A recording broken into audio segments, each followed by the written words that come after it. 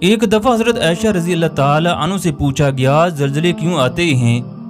آپ نے فرمایا جب لوگ زنا کو حلال کر لیں، شراب پینے لگیں، گانا بجانے کو مشغلہ بنا لیں تو اللہ کی غیرت جوش میں آتی ہے، زمین کو حکم ہوتا ہے زلزلہ برپا کر دے۔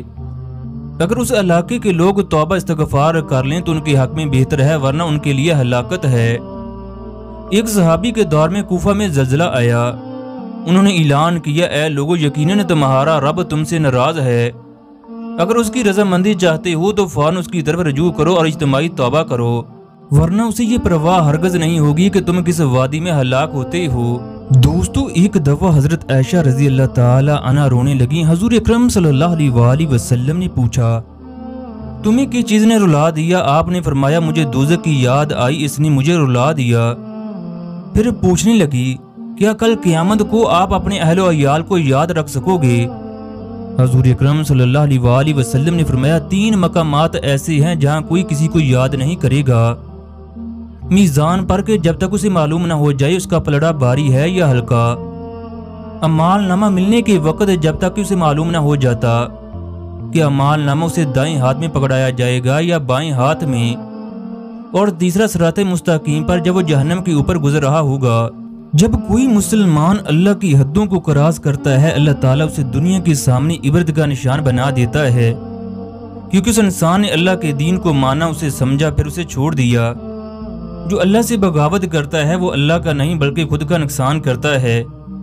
خواتین و حضرات، اس وقت ترکی میں شدید قسم کا زلزلہ آیا جس نے ہر طرف تباہی پھیلا دی۔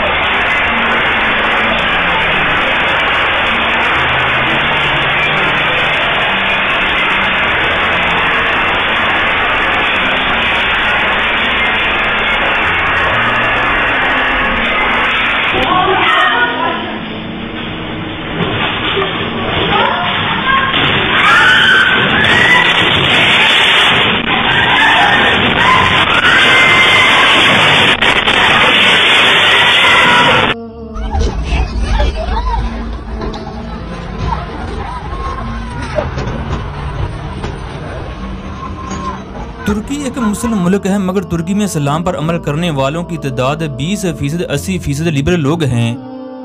ترکی میں 95% مسلمان ہونے کے باوجود بھی اسلام ترکی کا سرکاری مذہب نہیں۔ ترکی میں بے حیائی اس قدر عام ہے، یہاں شرعام شراب اور زنا کے کلاب موجود ہیں۔ اس مسلم ملک پر اللہ کا قہر نازل ہو چکا ہے۔ ترکی کے عوام کہتے ہیں مذہب کا ریاست سے کوئی تعلق نہیں۔ ترکی میں اللہ کا یہ عذاب کیوں نازل ہوا؟ انہوں نے ایسا کون سا کام کیا جس کی وجہ سے یہ لوگ اللہ کی پکڑ میں آ گئے؟ پھر اللہ نے دنیا کے لیے عبرت کا نشان بنا دیا۔ جس جہاز کی آپ ویڈیو دیکھ رہے ہو اس میں فوجی افسروں کی شراب کی محفل چل رہی تھی۔ اس جہاز میں شرکا کی تعداد 4000 کے قریب تھی۔ یہ بہت بڑا جہاز تھا۔ اس جہاز میں شباب اور کباب کی محفل دیکھنے کے لیے بڑی تعداد میں جرنیل آئے۔ اس محفل میں رقص کرنے کے لیے یورپ اور اسرائیل سے خوبصورت لڑکیوں کو مدعو کیا گیا۔ انتہائی فحش اور بغیرتی کی یہ محفل چل رہی تھی کہ اچانک زلزلہ آ گیا۔ سمندر کے اندر طوفان آگے جہاز ہچکچولے کھانے لگا۔ ایک جنرل دوسرے جنرل کو کہنے لگا اللہ تعالی نے سمندر کو بھی قرآن پاک میں نشانی کے طور پر پیش کیا۔ سینئر افیسر اپنے جونیئر افیسر کی بات سن کر غیظ و غضب کا شکار ہو گیا۔ پھر اس نے کیپٹن سے قرآن پاک کا ایک نسخہ منگوایا اور اسے پڑھنے کو کہا۔ کیپٹن نے قرآن پاک کو پڑھا۔ سینئر افیسر نے اس کی تفسیر پوچھی مگر کیپٹن نے لا علمی کا اظہار کر دیا۔ اس سینئر افیسر نے قرآن پاک کو ہاتھ میں لیا اور اسے پھاڑ کر پھینک دیا۔ قرآن پاک کے یہ ٹکڑے ناچنے والیوں کے پاؤں میں آنے لگے۔ اس سینئر افیسر نے کہا اس قرآن پاک کو نازل کرنے والا کہاں ہے؟ قرآن پاک میں اللہ تعالی نے بتایا کہ ہم نے قرآن پاک کو نازل کیا اور ہمیں اس کی حفاظت کے ذمہ دار ہیں۔ کہاں ہے قرآن پاک کی حفاظت کرنے والا؟ اس وقت کون قرآن پاک کو بچانے آئے گا؟ یہ نشے میں دھت اس طرح کے بےہودہ لفاظ نکار رہا تھا۔ جو کیپٹن قرآن پاک کو لایا اس کے لفاظ سن کر اس پر دہشت طاری ہو گئی۔ یہ بڑی تیزی سے بحری جہاز سے باہر آیا اور چھوٹی سی کشتی میں بیٹھ کر जहाज को अलविदा किया और साहिल की जानब निकल गया। इस आदमी के निकलते ही बहरी जहाज में तुगयानी आ गई, जिसने देखते ही देखते पूरे इलाके को अपनी लपेट में ले लिया। समंदर ऐसे मालूम होने लगा जैसे पानी के अंदर फट गया, इसके अंदर लहरें बुलंद होने लगी। अल्लाह ताला ने समंदरी बहरी बेड़े को उठाकर समंदर की खौफनाक लहरों में फेंक दिया। इसके इर्द गिर्द तमाम इलाके खौफनाक जलजले का शिकार हो गए। इस जलजले ने हर तरफ तबाही फैला दी। देखते ही देखते ये बहरी बेड़ा समंदर के पानी में रेत के जरों की तरह बह गया। इस जहाज में कुरान पाक की बेहुरमती करने वालों में से किसी एक की भी जान न बची।